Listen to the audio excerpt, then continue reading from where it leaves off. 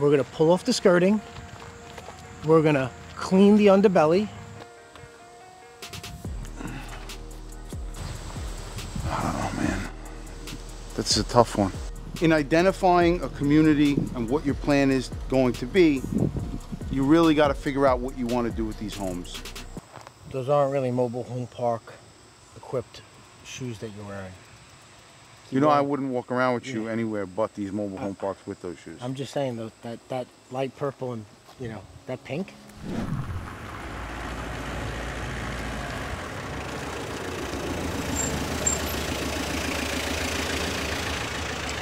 So we did a pretty big eviction here. We have a handful of homes that we've either taken back from prior owners or they were here when we purchased the park.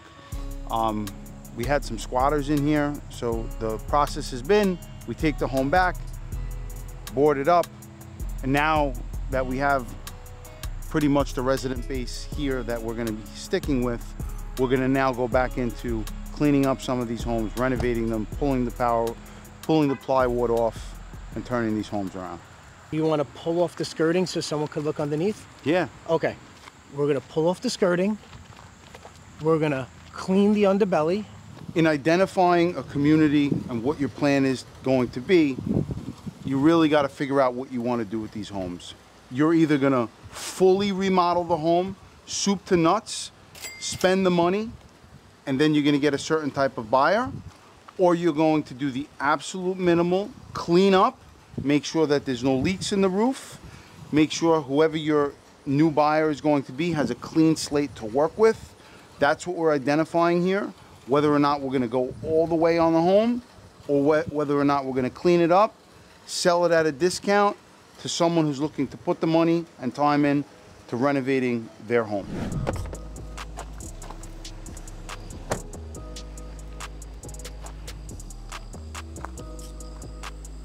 So what we're doing here is we're assessing the exteriors of these homes. The ones that are rehabable from the interior, we're gonna do an outside cleanup.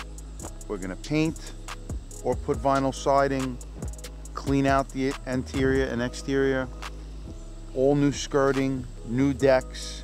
We're gonna set it up to be sold to someone who's looking to buy a nice fixer-upper, but we're gonna give them all the tools that they need.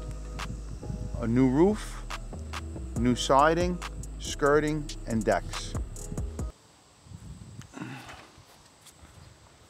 Oh man, that's a tough one. You know, What does your gut tell you?